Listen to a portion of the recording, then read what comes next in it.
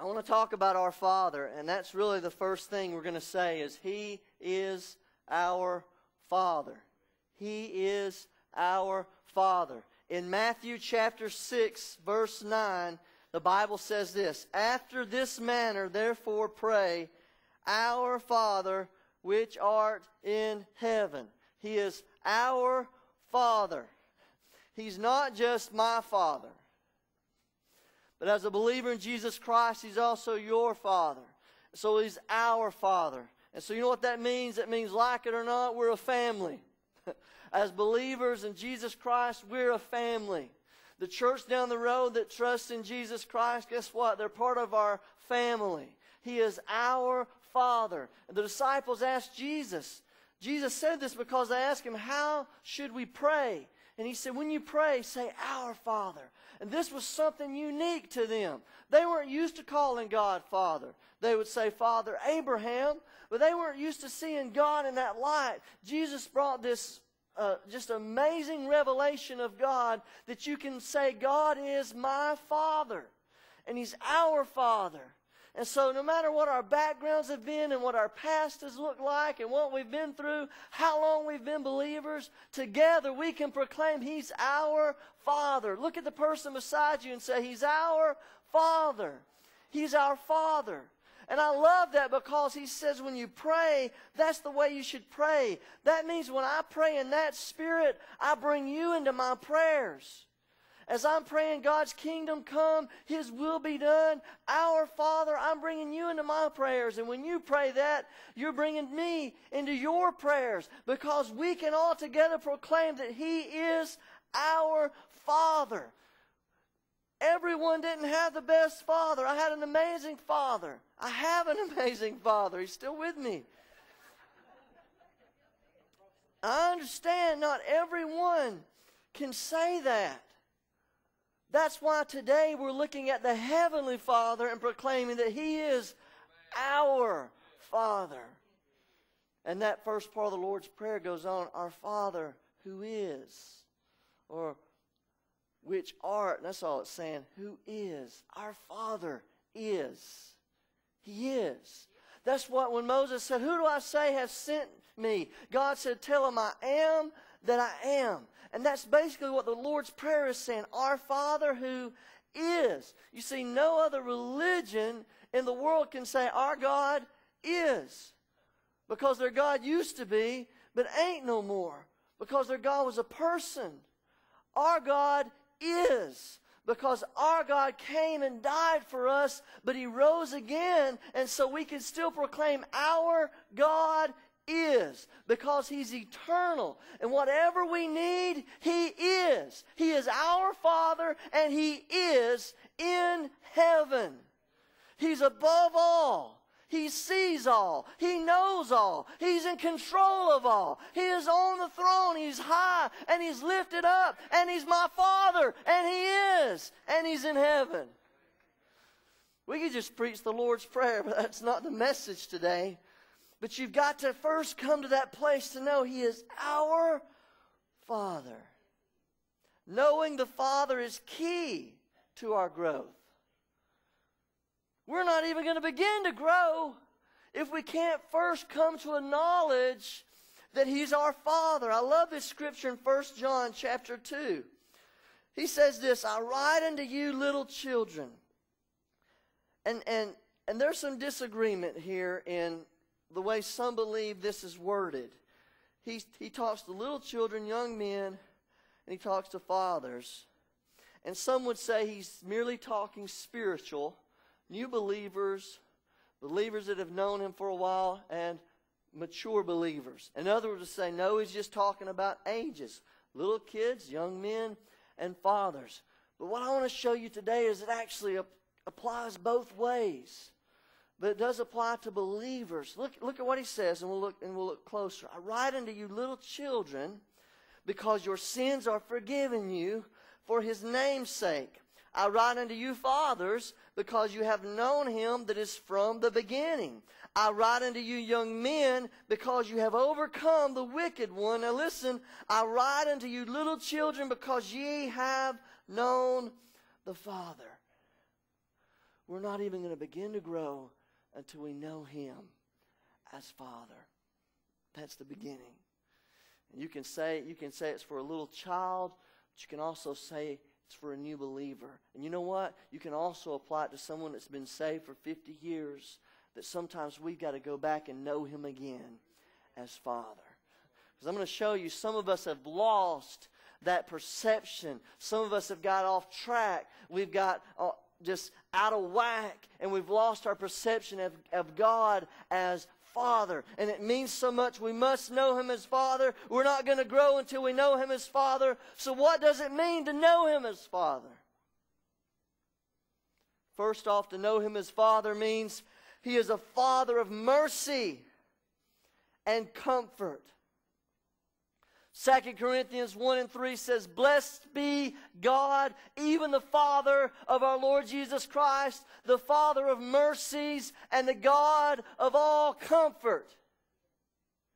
He is a Father of mercy, and He's a Father of comfort.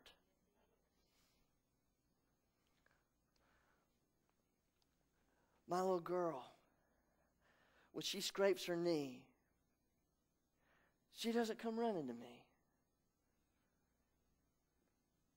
She runs to Mom. Because I'll look at her knee and say, it's going to be all right. That blood will dry up. But Mom's going to doctor it up. Mom's going to give it a kiss. And Mom's going to make it better. But if she wakes up in the middle of the night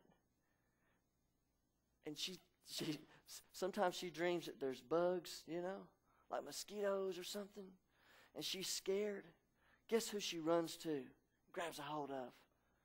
Dad. She finds comfort. Because little kids think you're Superman, Dad. They do. They think you're Superman.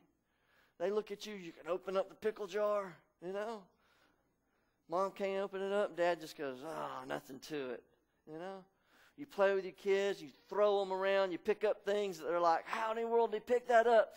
All the kids leave the room, you bend over double, because you can't hardly move. You're like, man, we're Superman to our kids. And they find comfort, they find strength, they find some kind of security in that. Power.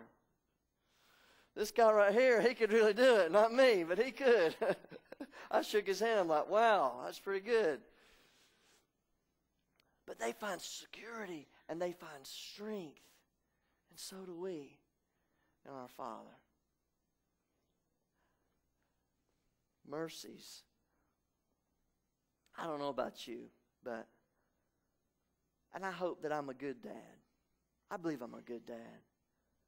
But maybe all the other dads here can tell me, man, when you mess up as a dad, doesn't it just weigh heavy on you?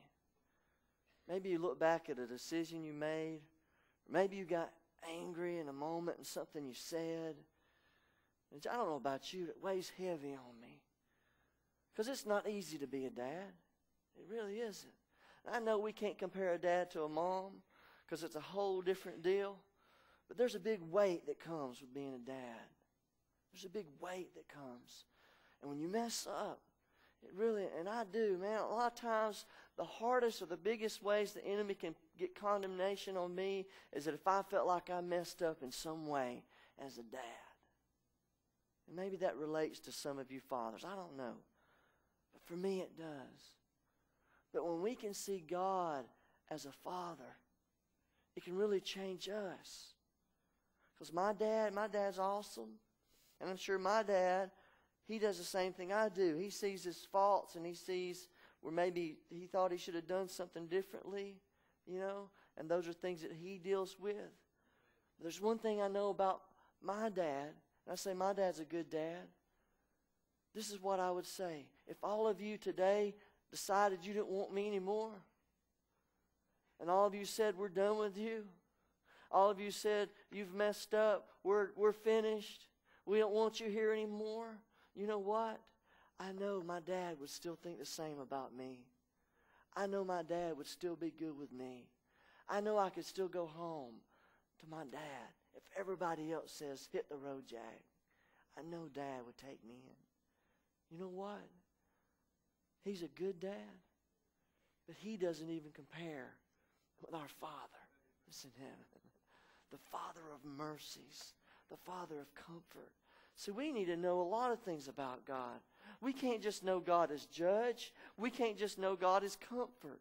We can't just know God as holy and righteous. We can't know God just as mercy. We must let God reveal His character to us through the Holy Spirit and through the life of Jesus. Because if I live my life and all God is judge, then there's times when I'm going to be confused. There's times when I'm going to feel like giving up. There's times when I'm going to feel like my failures are too big for God to overcome. But if I also know God as a God of comfort and a God of mercy and a righteous judge, then no matter what happens in my life, I know that I can still go to Dad. He's going to receive me. He's a Father of mercy and comfort.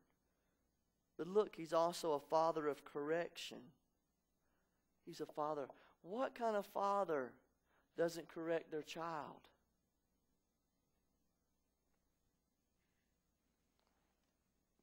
What kind of father doesn't correct their child? Listen to the Bible, Hebrews chapter 12. You have forgotten the exhortation which speaketh unto you as unto children.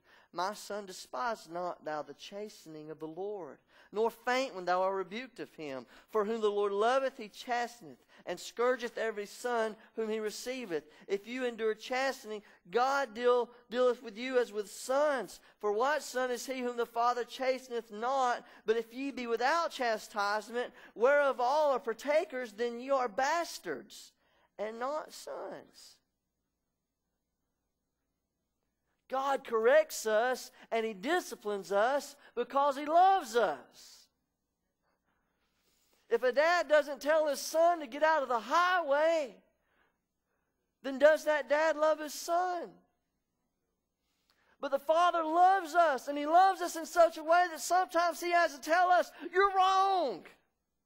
And what you're doing is going to destroy you. And the road you're taking is going to mess you up. If we don't know Dad as all these things, we'll take his correction and we'll think it's condemnation. We'll take His correction and, well, God doesn't love me. We'll take His correction. You know, and what if my son did that? What if my son, I said, son, put the rattlesnake down. You can't play with that. You got to stay away from that. And my son says, well, my dad doesn't love me. He won't let me play with rattlesnakes. We do that to God. My God doesn't love me. He won't let me partake in this. He won't let me view this with my eyes. He won't let me take this into my life. My God doesn't love me. No, He loves you so much. He wants to preserve you and protect you from the things that would destroy you. It doesn't disprove His love. It proves His love. And whenever I speak, if I say something that sort of cuts, from the Word of God, and it cuts into your life, it's not that God is beating you on the head just to beat you on the head. It's not that He wants to hurt you. It's not that it's because He loves you and He wants you to see the truth, because we have someone in this life. The Bible says that the whole world is under His sway. He's called the devil. He's called Lucifer. He's called Satan. And Jesus says that he is a liar. He can't do anything but lie. And God wants us to know when we're listening to the lies of the enemy, God wants to speak truth into our life. And sometimes truth doesn't feel good. But you know what truth always does? It sets you free if you receive it. He is a Father of correction. I talked about the country song. This is an older song. Some of you won't know it, but it talks about Daddy's hands. Soft and kind when I was crying. Daddy's hands were hard as steel when I'd done wrong. Daddy's hands weren't always gentle, but I came to understand there was always love in Daddy's hands. Now, I know it's a country song. And all I need is a cowboy hat and a guitar, and I could pull it off. I already got the accent. But it speaks pretty true that God doesn't always rose petals and flowers and rainbows in our life. God sometimes allows things to happen to get us on track. Sometimes life just happens and God gets us back on track. But sometimes we have things in our life that God wants to deal with in our life. We must allow Him because He's our Father. Can I have amen? Relationship with our Father is everything. Look at your neighbor, say, this is everything. This is something that I never caught before in the Word of God. I read the Bible a lot, but I never caught this. It just hit me this week. I was like, I've never seen that before. You see, Jesus was God's Son. And Jesus came and He lived a perfect life. He lived the life that me and you can't live so that He could die for us. And so we could receive His life into our life, that we could be called righteous because of what He did. He died on a cross and shed His blood. It was a perfect sacrifice so that we could be saved. People were healed. People were delivered. People were set free. People were changed forever. People that were hopeless were given joy. People that were blind could see. People that were dead were raised to life. Now, that you know something about Jesus, maybe here's something you've never seen before. The first words He spoke as a little child, you know what they were? What happened was Jesus went missing. This wasn't the first words He spoke, but this was the first words the Bible records of Him speaking. Jesus went missing, and His mom and dad were looking for Him, didn't know where He was. Here's what Jesus said, Luke chapter 2. But why did you need to search? Didn't you know that I must be in my Father's house? He said, you could have just looked one place. I was at Dad's house. That's where I was. He was saying, the next time I go missing, the next time you don't see me, just come to Dad's house. That's where I'll be. We go on into His ministry in John chapter 4, the Gospel of John chapter 4, verse 34. The disciples thought He was talking about food, and Jesus said, my nourishment, my meat, my food comes from doing the will of God who sent me and from finishing His work. Jesus said, I get fed by doing what the Father has called me to do. I'm all about Him. As a little boy, He said, you'll find me in His house. As a man ministering in his 30s, He said, I'm about doing what the Father has called me to do.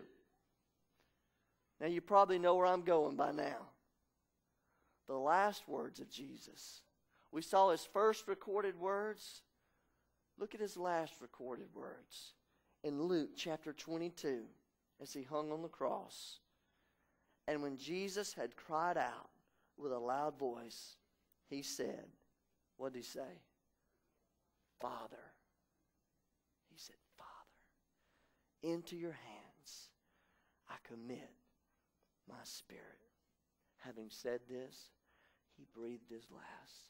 This spoke into my heart. I've never seen this before. It just never clicked with me.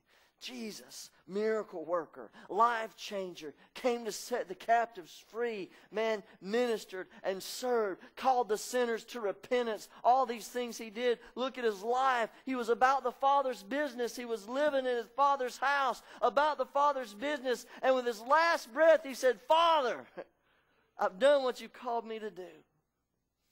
This should speak into our life today. Praise team, you can come and help me. Our life should be about the Father's business. God didn't save you just to suck you up into heaven. He saved you, and He's got a plan for you, and He wants to do something through you.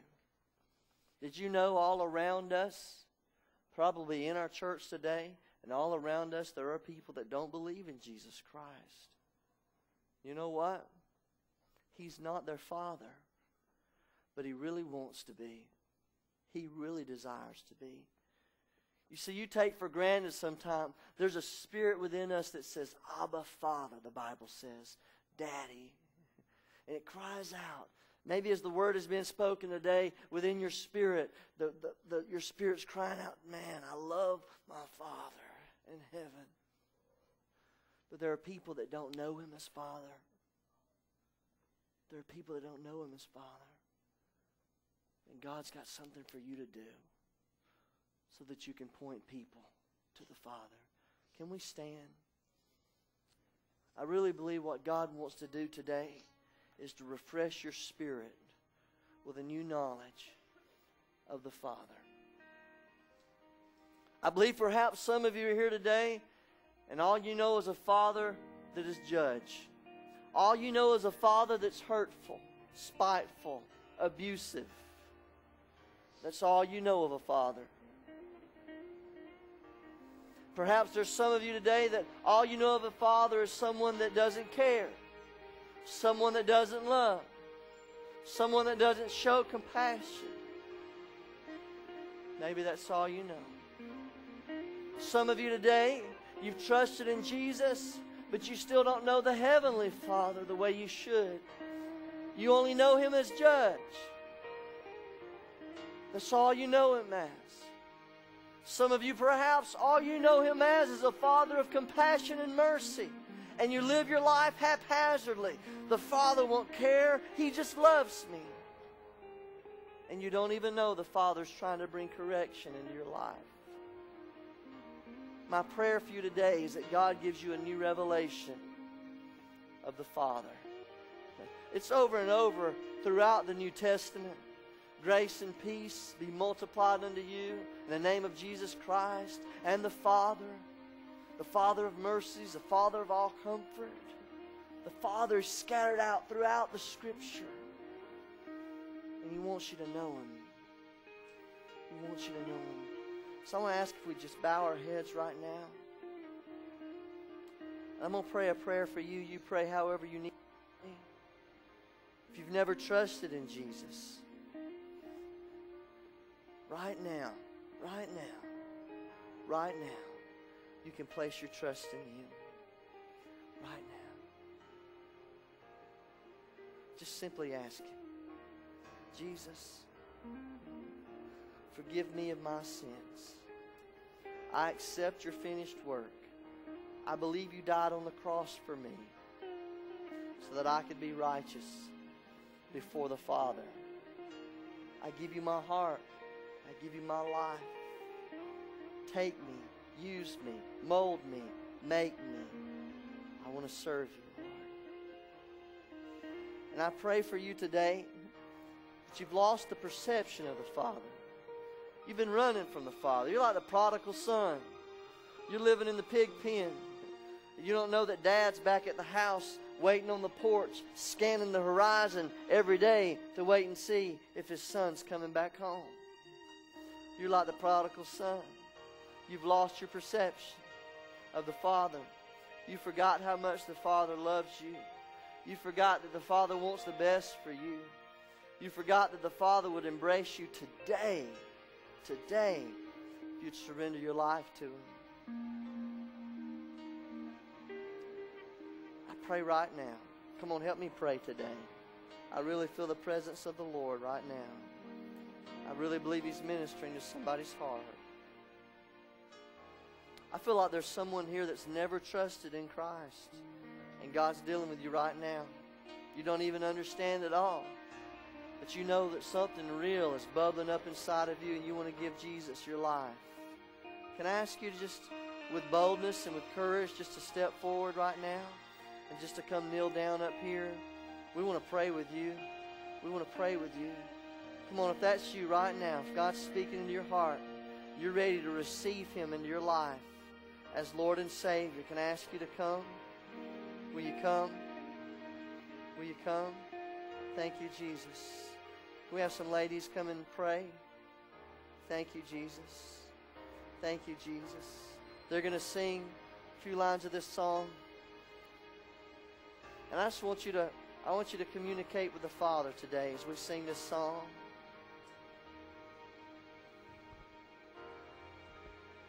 I remember my grandfather when he would preach. He would talk about how God would kiss the earth and we just get caught right up in the middle of the smack. Some of you probably remember that. I just feel that way right now. I just feel the anointing of the Holy Spirit. That He's just, man, our Father is awesome. I just feel like I'm melting. I'm melting in His presence. If you need to pray today, or if you need prayer today, I want to pray with you. There was a couple I spoke to before service about praying for your body, for physical healing. I want to agree with you today as they sing this song.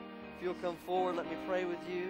Anyone else that needs prayer the next 2, 3, 4 minutes, can we just let God do what He wants to do? Thank you, Jesus.